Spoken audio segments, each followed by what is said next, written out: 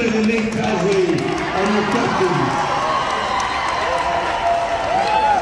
And now we'd like to hand out championship medals to each Viking.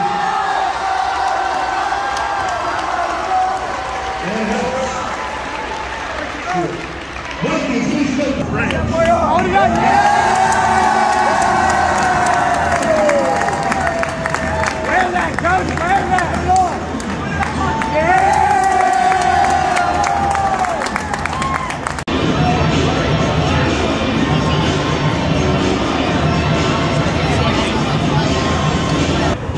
Straight is pretty sweet. I mean, everyone knows what everyone's been going through all this stuff this year, right? We did not know if we were going to get a season. These guys didn't care about that at all. They kept working. We were kicked out of the gym for months at a time. We were practicing outside. We were in quarantine for 2 plus another extra week right in the middle of our season. These guys put their heads down and they grinded through every single obstacle this year. So I mean, more than anything, like 2 years in a row is sweet, but to do it this year, with all this adversity, I mean, it just shows the character of this team. I cannot speak highly enough of these guys. They always stay together.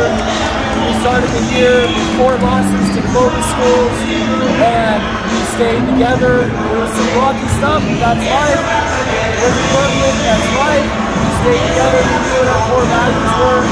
And we just kept on trusting that. That was our compass the whole time. It was stand towards the team. So, I mean, I'm just so proud of my guys. I love them. I think the love that they have for each other definitely shows in the way that they play basketball. So, hey man, it feels great. This team, all the work we put, I know we deserve this one. So, honestly, I was even sure we were going to have this opportunity to come out and win it. I'm so happy, man.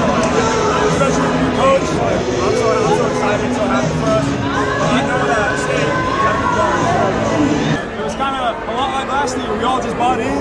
We all know each other. We all been knowing each other. It's really easy to make an extra pass or to box out for your teammate when you know you have that love for them. I don't know. We all have that for each other. We all want to work hard for the coach. We love our coach. We just want to make him proud at the end of the day.